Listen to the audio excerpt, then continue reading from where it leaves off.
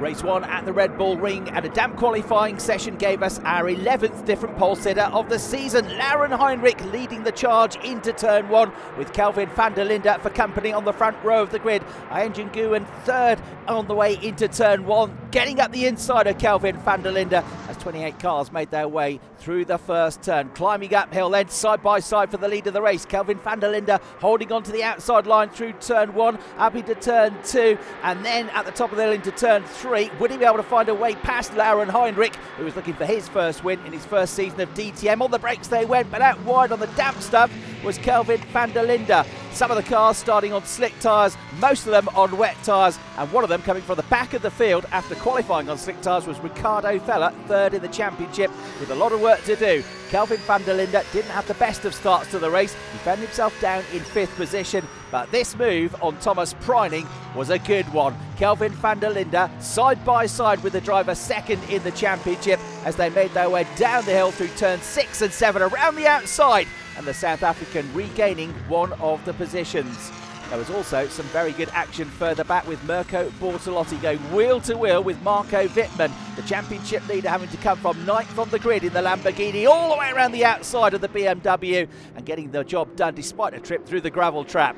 So into the pit window, Ricardo Feller amongst those drivers switching from wet tyres to slick Pirellis for the second half of the race. He'd already made his way through into the points from 26th on the grid.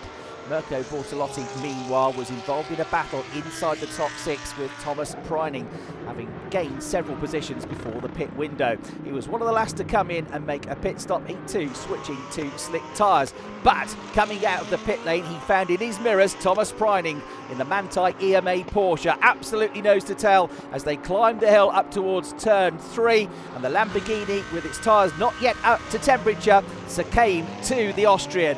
Preining, who'd won here 12 months ago at the Red Bull Ring, down the inside, and the Lamborghini struggling for grip, going way out wide, coming out of turn 3.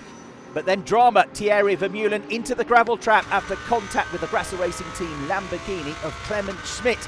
The safety car was about to be deployed. Kelvin van der Linde had found himself in the lead of the race after a terrific run through the pit window. Great stop from Abt and a really good in and out lap from van der Linde put him at the head of the field, ahead of Laurin Heinrich, who led the first half of the race, with Maro Engel, Thomas Preining and Ricardo Feller rounding out the top 5. Feller with a tremendous drive then, actually outscoring the championship leader Mirko Bortolotti despite his lowly grid position. His next target was going to be Thomas Preining.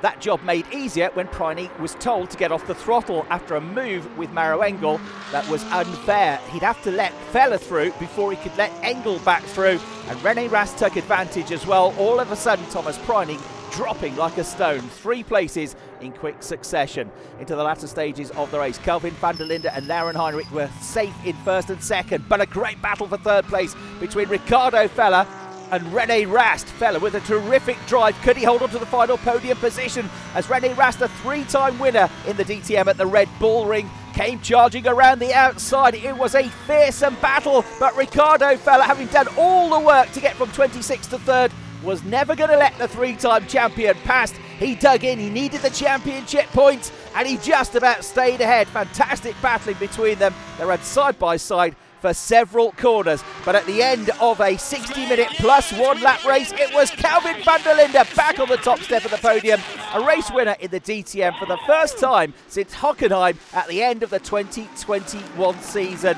And a terrific turnaround for the Abt Sportsline team, down and out in the dry conditions in practice on Friday, but the rain had helped them to a 1-3 on the birthday of Thomas Biermeier, the team boss. 2nd place in the race then, going to Laurin Heinrich and Ricardo Feller 3rd. That puts Feller onto 158 points, 22 points adrift of Mirko Bortolotti, and Bortolotti's lead at the top of the championship table cut from 9 points to just 6 as we go into the 2nd race at the Red Bull Ring. Just 3 qualifying sessions and 3 races to go, and the championship is very much alive here as we head into the final throes of what's been a fascinating 2023 season.